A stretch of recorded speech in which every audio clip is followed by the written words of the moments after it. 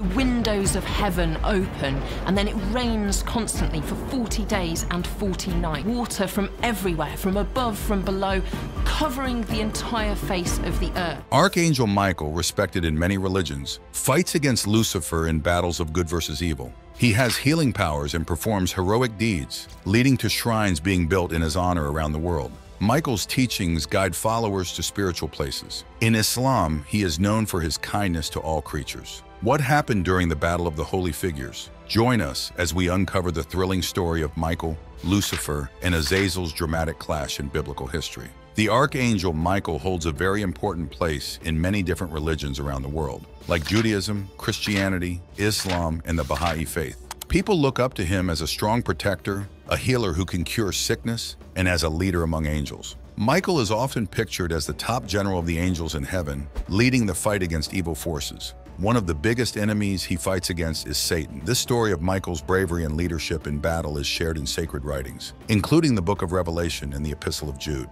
In these stories, he is shown leading God's army to a triumphant win over evil. Besides being known as a fearless fighter, Michael is also famous for his ability to heal the sick. There are many historical stories about his healing miracles. For example, he is said to have stopped a deadly disease in Rome after Pope St. Gregory the Great prayed to him. To honor his healing gifts, people built special places like the Michaelian Sanctuary and a healing water spring called Charotopa. These stories emphasize Michael's important role, not just in defending people in battle, but also in looking after their health. Michael is also respected for showing up in visions to help and guide those who believe in him. For example, there's a story from Cornwall, UK about Michael appearing to some fishermen. In Italy, he's remembered for showing up at Monte Gargano, a place that has become a very important spot for pilgrims to visit. His miraculous appearances are believed to have inspired the creation of holy places like Mont Saint-Michel in France. These stories and places remind us of how Michael's spirit and influence continue to be felt in the world, not just in the past, but also today. Michael, also known as Michael, is one of the top 4 angels in Islam. He has a big job. He makes sure people and their souls get what they need to stay healthy and happy. He also looks after the natural world. Michael is known as the angel who shows a lot of kindness, which shows he cares a lot about everyone and everything. People have been talking about Archangel Michael for a long time in stories and pictures. He is often shown as a strong hero who fights for what is right. In old paintings from the Middle Ages and in famous stories like Paradise Lost by John Milton, Michael is seen with a powerful sword given to him by God. This sword is a sign of his power and his role as a leader in the fight against bad things. Let's dive deeper into the stories about Michael and another figure named Azazel. We'll talk about what they mean to different religions, the symbols they represent, and the lessons we can learn from them. These stories are not just old tales. They teach us about bravery, kindness, and fighting for what is good. They help us understand the roles these beings play in our world and beyond, showing us the many ways they touch our lives and guide us. Through exploring their stories, we can see the deep impact they have on faith, culture, and how we see the difference between right and wrong. Michael plays a very important role during the Last Judgment, more than just being an ordinary angel.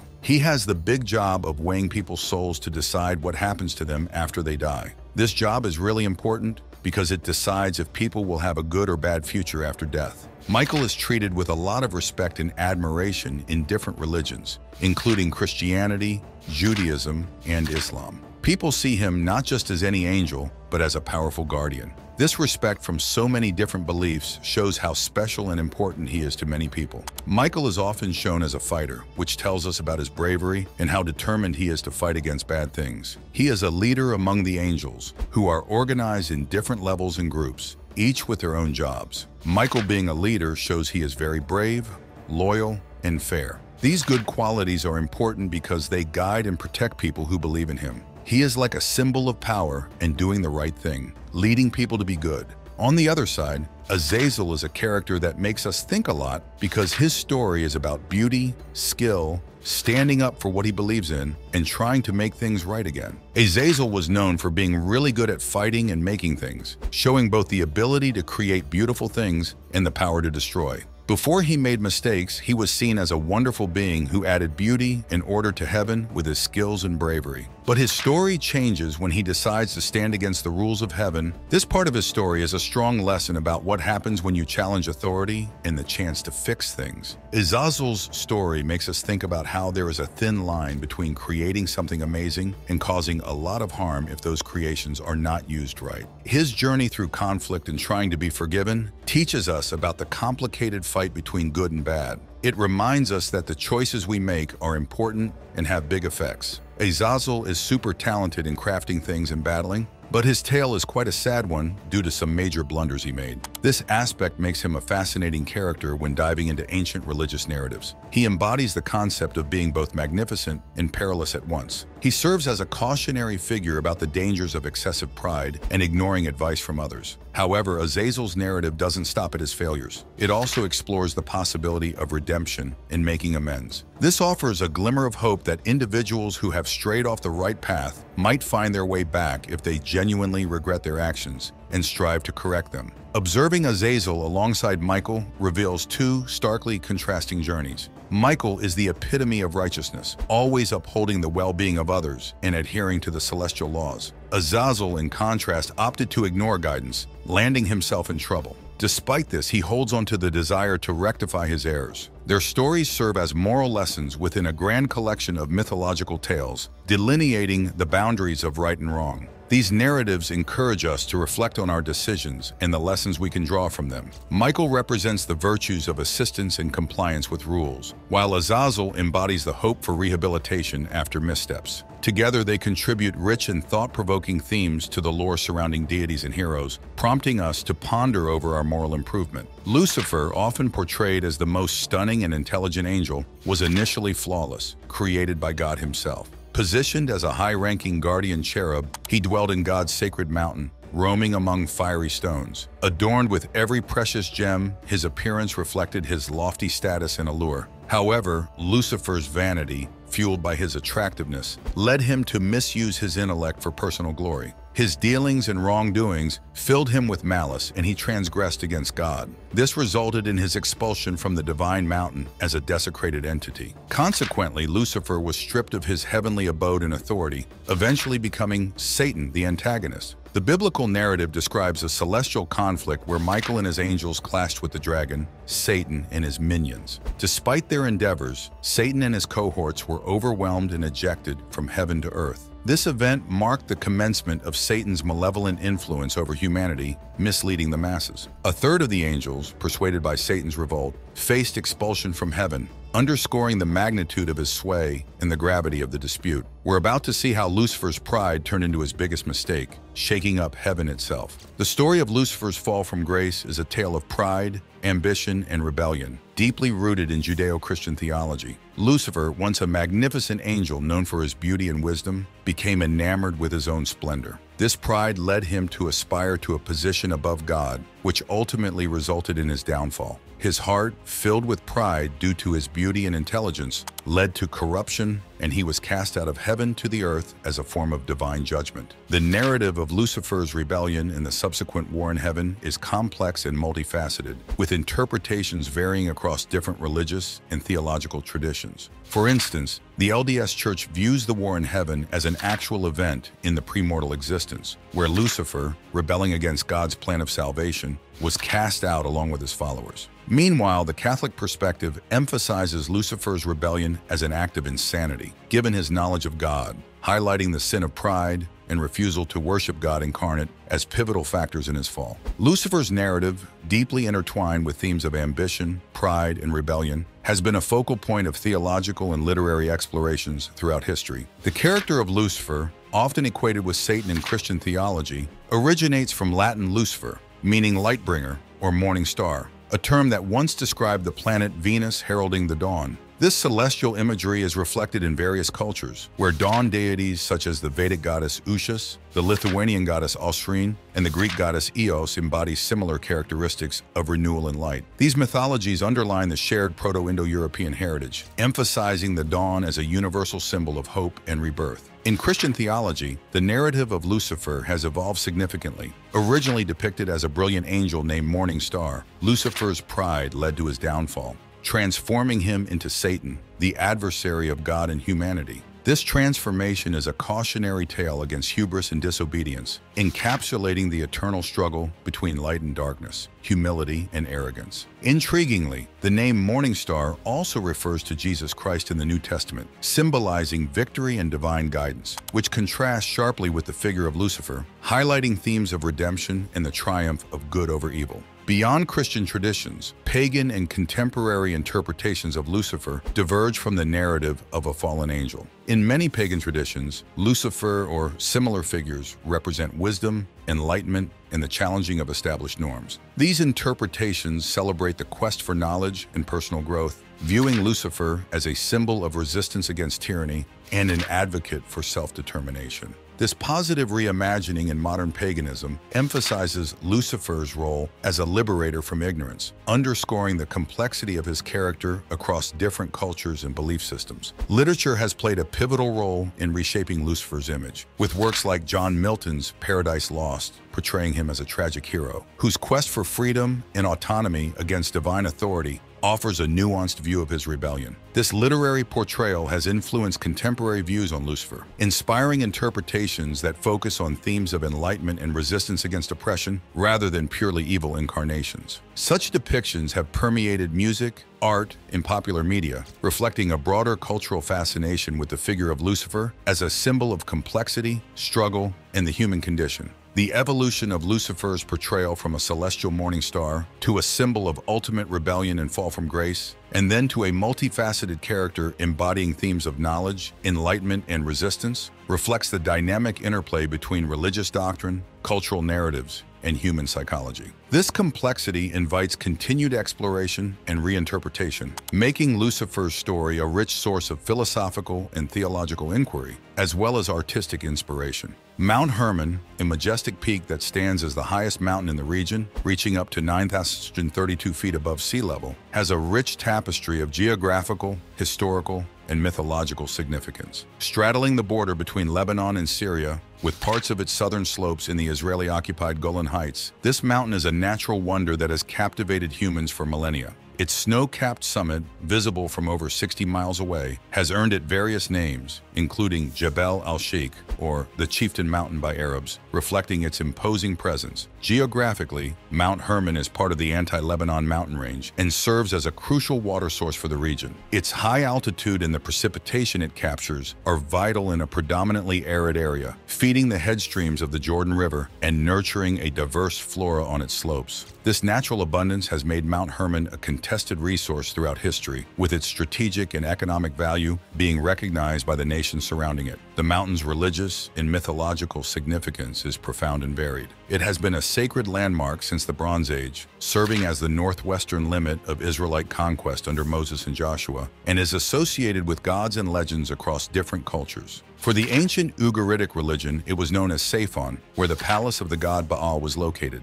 The Hebrew Bible and Apocrypha depict Mount Hermon as the place where the Watcher class of fallen angels descended to earth, further embedding it in the spiritual landscape of the region. Next, we dive into the aftermath of Lucifer's bold move and the battle it sparked in the skies. Let's take a closer look at the story of Lucifer being kicked out of heaven, making it easier to understand and adding more details. This story is very important to many religions and has influenced a lot of our culture, including stories, art, and how we see right and wrong. Lucifer, who was also called the Morning Star, was one of the most beautiful and admired angels in heaven. He was so bright and beautiful, filled with wisdom and charm. As a guardian cherub, he had a very important job and was very close to God. But his beauty and high position made him too proud. He started wanting the same love and praise that everyone gave to God. Lucifer didn't just want to be as important as God, he wanted to be more important. This feeling of wanting more than he should have was the first wrong choice made against God's rules and was how sin first started.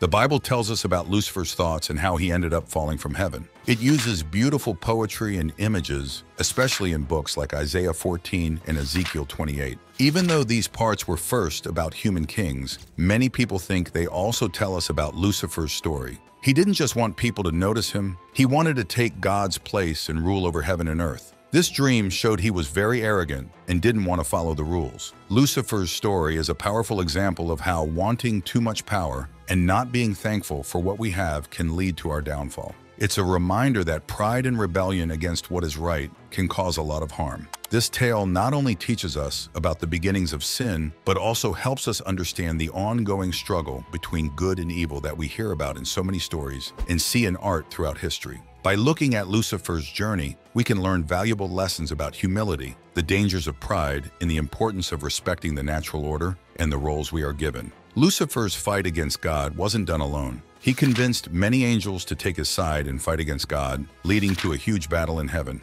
In the end, Lucifer and his supporters lost and were thrown out. They changed from angels of light to fallen angels, with Lucifer turning into Satan, the enemy. This change shows a big drop in their spiritual and moral status, going from respected to shamed because they were too proud and didn't listen. Lucifer's mistake didn't just affect him and his group. It brought sin into the world, changing how people relate to God and each other. This story warns us about the dangers of being too proud and going against what's right. It teaches that thinking too highly of ourselves and defying the natural order can lead to trouble. This story has influenced many people over the years, including artists, writers, and musicians. It's been used in books, art, and songs to show the fight between good and evil, light and dark. The tale of Lucifer's fall is a powerful reminder of what can go wrong when we let pride take over and go against better judgment. It's a lesson about the importance of humility and following the right path, showing us the bad things that can happen when we ignore these values. To wrap things up, the tale about how Lucifer was kicked out of heaven, turned into Satan, and how that changed things for people is not simple at all. It does a bunch of things at once. It tries to explain where bad stuff comes from, warns us to not get too full of ourselves or fight against authority, and gives artists and storytellers lots of symbols and ideas to play with.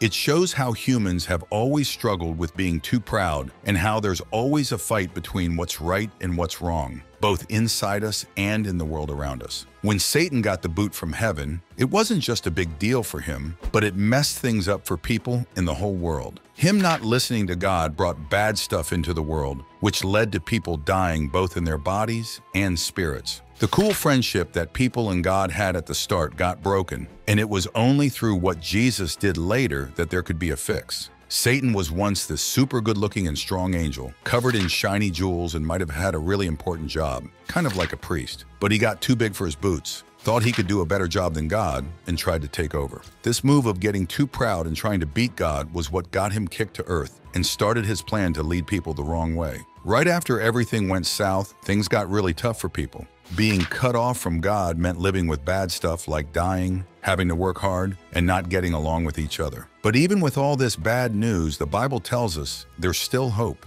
Jesus beat the bad stuff that came from what went down and offers a way back to a good place and never-ending life for anyone who's in. A long time ago, the earth was not a nice place. People forgot how to be kind to each other. They were doing bad things all the time, which made the world a sad and dark place to live in. This made God very upset because he wanted the world to be full of love and kindness, not hate and meanness. Among all these people, there was one man who was different. His name was Noah. Noah was a good man who always tried to do what was right. He was kind to others and took care of the world around him. God saw that Noah was a kind and just man in a world that had turned its back on those values. God decided that the only way to fix the world was to start all over again. This meant he had to remove everything that was bad, including the people who were making poor choices, except for Noah, his family, and the animals. God had a big plan, and he chose Noah to help carry it out. I'm the Lord God, creator of heaven and earth. Is it you? Yes, it's me, Noah. We haven't much time. Mankind has turned wicked. God told Noah about his plan to send a flood that would cover the whole earth. This flood would wash away everything bad, but God wanted to save Noah, his family, and the animals because they were good. God made a promise to Noah that he and his family would be safe from the flood. To keep this promise, God gave Noah detailed instructions. He told Noah to build a huge boat called an ark. This ark was not like any other boat. It was so big that it could hold 2 of every kind of animal, plus Noah and his family. The ark was to be made out of a special wood known as gopher wood. Noah was also told to cover the ark with pitch, a sticky substance like tar, on the inside and outside. Noah, Oh, my lord.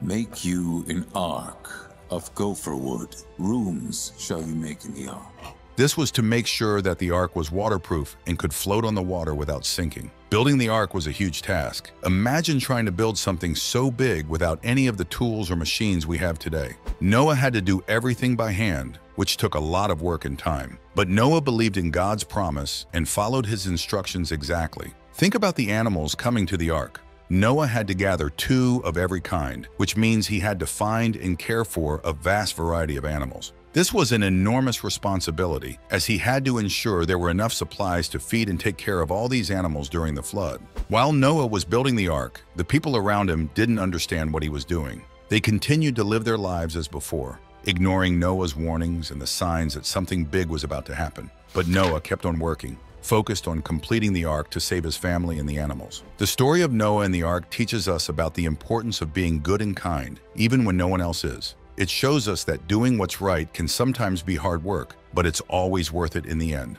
Noah's dedication to following God's instructions, despite the challenges, is a powerful example of faith and obedience. This tale is not just about destruction, it's also about starting over and making things better. It's a reminder that it's never too late to change and that there's always hope for a better future. Through Noah's story, we learn valuable lessons about caring for the world and each other and the power of sticking to our principles, even when faced with difficult tasks. Noah worked hard and followed all of God's instructions exactly. This showed that Noah really trusted God. He had faith, which means he believed in God even though he hadn't seen the flood yet. When the ark was ready, Noah, his family, and the animals went inside. Then the rain started, and it rained for 40 days and 40 nights. The flood was so big that it covered everything, even the mountains. But Noah and everyone on the ark were safe. God had kept his promise to save them. This story isn't just about destruction, it's also about starting over in hope. After the flood, God made a new promise, a covenant